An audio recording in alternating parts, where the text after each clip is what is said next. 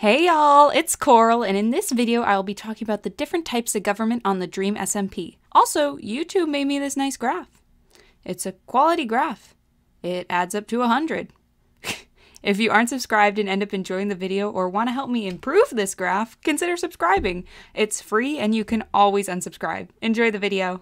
The first formed government on the server was the Greater Dream SMP. I will be calling their land the Greater Dream SMP in this video to distinguish it from the server Dream SMP as a whole. The Greater Dream SMP was technically formed on April 25th, 2020, when Dream and George first started the world that began the Dream SMP. However, it was not truly considered a government or a faction at all until they went to war against Wilbur in the War for Manbergian Independence. It wasn't until early August that you could even distinguish the government system of the Greater Dream SMP. In early August, towards the end of the War for Manbergian Independence, Dream made Eret king of the Greater Dream SMP, establishing a monarchy. However, if you look more closely, you can see that the Greater Dream SMP is not a true monarchy. It is really an absolute monarchy with a puppet monarch. Eret is only a figurehead in the Greater Dream SMP, and Dream says this multiple times. How are George you not taken away? You're negotiating on the king's behalf. Oh my, it's absolutely. You're negotiating on his behalf. This conversation. The king is a figurehead, and he knows that. Dream, is that so? That's what you are. That's what you are, Eret. A puppet. Yes. Is that what you are? No, it's not a puppet. Eret. He's not a puppet. He has no Eret, power, and I have. And it's the same thing. Dream is also the only one to give and take away a kingship, as shown when he dethroned Eret and crowned George, and then crowned Eret again. Dream has also said, "Until you decided to attack my nation." And he is often the one to negotiate for the Greater Dream SMP, not Eret. The reason I call Dream an absolute monarch and not a dictator is that Dream didn't take the Greater Dream SMP by force, which really differentiates a dictator from an absolute monarch. He created the server and that land has always been under his power. He's never had to take it. Eret is just a figurehead while Dream is actually ruling from the not so behind the scenes. Dream even confirms his authority as a leader of the Greater Dream SMP when he passes the leadership on to Puns. I'm gonna have to at some point leave you in charge here while I go far away to avoid leave me death. In charge Secretly. Dream never tells the community that Puns is the new acting leader in his absence, but just as Dream did, Puns is to stay behind the scenes and rule through Eret, even though he has yet to truly use this power. One place that has gone under many governmental changes is Manberg. Wilbur first started Manberg as a dictatorship. After the War for Manbergian Independence, Wilbur declared himself as president and made the rest of the Manbergians his cabinet. I, as the now president of Manberg, we're not democratic, I've elected myself. Wilbur may use the title of president, but he isn't very democratic, as he said so himself. Wilbur took power for himself without a democratic election and took Manberg from the Greater Dream SMP by force in war, technically making him a dictator. Wilbur later welcomed Nikki and Jack Manifold to Manberg and made it so everyone had a job. After that, Wilbur did not stream Dream SMP much until September 3rd, when he told Tommy that I led the revolution, right? But the issue is that I sort of became the de facto president, but no one listens to me. No one cares about mine or your power. And that they would hold an election to make sure people knew that they were in charge, but they would shut the ballot before anyone else could run against them, which isn't a very democratic thing to do. But before they can close off the ballot, Quackity finds out about the election and decides to run against them. You're telling me only people can vote for you? Well, we're the right and the best party. We're the right-hand men. But there's another party, pal. I am going to run against you, Wilbur, and I don't fucking care. This leads to the second administration of Manberg, the Schlatt administration. Schlatt wins the Manberg election after combining votes with Quackity. Schlatt then declares himself emperor and renames the country Manberg because this country will no longer take L's. Schlatt's government is an electocracy because he was elected fairly, but takes the power into his own hands to make all the decision, no matter who disagrees. This is shown when he wants to tear down the walls because everyone objects, but he makes them do it anyway. I reckon we take down the walls. No! What? Oh yeah. What? I don't know if that's a good idea. You can't do that. What? Immediately! Even Wilbur on Reddit says that Schlatt lives by one creed. I was elected fairly, I will rule until I lose the next election. Schlatt accepts the electoral system but does not let the people make any further decisions, making his administration an electocracy. After Schlatt came to power, he banished Wilbur and Tommy from Manberg, so the two of them created a new faction, Pogtopia. Pogtopia is the first commune on the server and does not have one single ruler. When Wilbur and Tommy first create Pogtopia, they agree. Gotta know, me and you are a duo now. There is no president.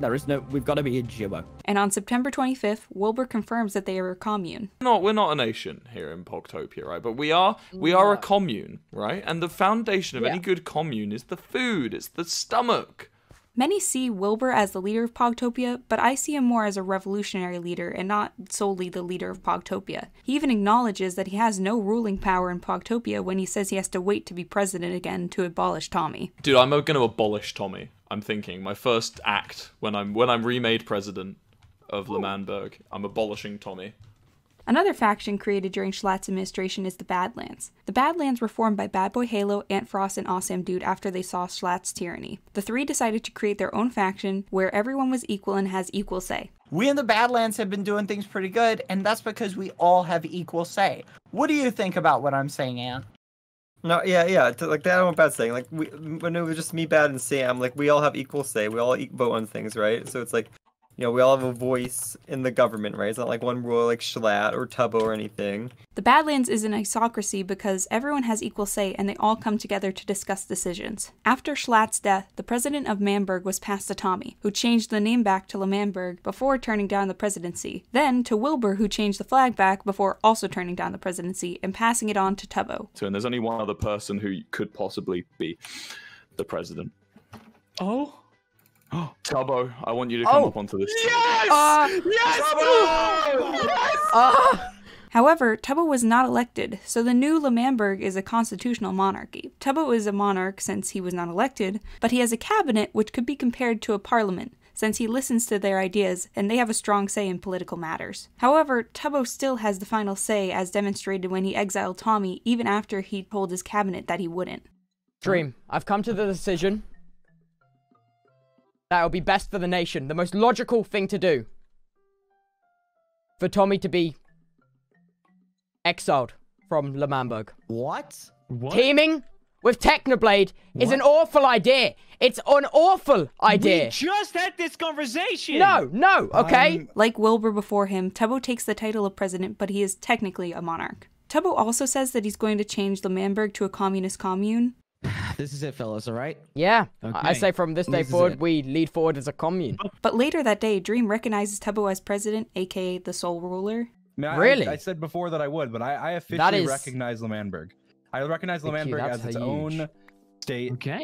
That is big. That is. And I recognize you, Tubbo, as the president. And then, before they go to kill Dream a month later, Fundy calls him the president. Tubbo. You have a weapon, right? Tubbo. I do. Of course he has a weapon. He's the president. What do you mean? Showing that the communist ideas didn't really stick. On October 23rd, Laserbeam and Vicstar joined the Dream SMP, and they decided that they didn't like Manberg or the greater Dream SMP, so they founded Boomerville to get away from the government and all the younger, Zoomer Minecrafters. Boomerville believes in anarchism, and they even met with Technoblade to talk about anarchy on December 5th. Governments, they're kind of cringe, if you ask me. Yeah. That was exactly my feelings. Yeah. Yeah, we're all free men here. We shouldn't have to serve under another. All right, that's just uncool. So maybe Laser and Vic will be the next people to join the Syndicate. H-Bomb also joined Boomerville later that day. On December 1st, Quackity and George founded Mexican Manberg. After a protest and argument with Dream, Mexican Manberg was renamed El Rapids to separate itself from Manberg. It's hard to determine El Rapids' governmental system because they have not done much yet politically. However, they appear to be a constitutional monarchy. Like Wilbur, Quackity elects himself as president of El Rapids with no public election. George, this is the presidential Mexican slab. We haven't seen how Quackity handles policies as a ruler, but he does seem to want to at least include his cabinet in decision making. Listen, at the end of the day, this is a situation with everyone. So you know what? Let's go back to your original. Let's have my boys speak as well because they were part of this as well, okay? Quackity and Tubbo seem to have very similar ways of ruling their nations. On January 15th, the Badlands was expanded into the Eggpire, which you can learn all about in my video linked down below in the description box. The Eggpire is an example of a military dictatorship. BadBoyHalo plans to use the egg to take over by force, but he says that once they take over, everyone will have an equal say like an isocracy. If we do this, Puffy, if we do this just right, we can come together, okay, form a unified government where all of us have equal say, a round table, as it will, where we all have equal say over how we go about things. But as the Eggpire continues, you can tell that the equal say isn't really true, especially when Ant and Bad leave Puffy and Sam out of big decisions. Why did you let it out without talking to me? I cannot imagine why you would possibly let it out without talking to me. You know, I don't even want to look at the two of you. On December 26th, Bad says, because at the end of the day, if you get what you want, if you're the brainwashed ruler of the entire SMP, wouldn't that be better than not being the ruler, right? Bad says he doesn't want power, but that he's ready to take over the SMP by force even if people don't agree. Like the egg, hate the egg, it doesn't matter. See, at the end of the day, it doesn't matter whether you like the egg or hate the egg. Because everybody's gonna come to love the egg. Everybody is. No one's gonna have a choice about whether they like the egg. Which is a perfect example of a military dictatorship. On January 18th, another faction was confirmed, the Syndicate. The Syndicate was formed by Technoblade and Philza and is all about the anarchy. Technoblade lays out all their anarchism policies in the Syndicate Manifesto. This syndicate is formed to promote anarchy and fight tyranny in all its forms. That sound good to you? Yeah. We shall have no leader, no member shall be compelled to act if they do not choose to. The final nation is Snowchester. Snowchester was found on January 7th and claimed independence on January 21st. Snowchester is a commune, but it does seem to lean more towards communism in practice than true communism. Tubbo says, Technoblade's not a fan of government. Although this isn't... However, Tubbo seems to be the leader. He's the only one that signed the Book of Independence, and he seems to assign jobs and make decisions. Jack Manifold, I want to develop nuclear weapons with you, and I want you to be my second key wielder. And I know you have an iron gut, if you will. You know, you have a good sense of right and wrong, Jack Manifold. You are clearly one of the purest souls I have ever met. So I think, Jack, you and me will become the powerhouse on this server. Tubbo may call them a commune, but when communism is in practice, one leader always tends to rise above the rest of the community. And Tubbo even said that him and Jack will become the powerhouses on the server, which doesn't really sound like a commune. Thank you all for watching. If you enjoyed the video, please feel free to like and subscribe. It really helps out creators such as myself. I hope you all have a great day.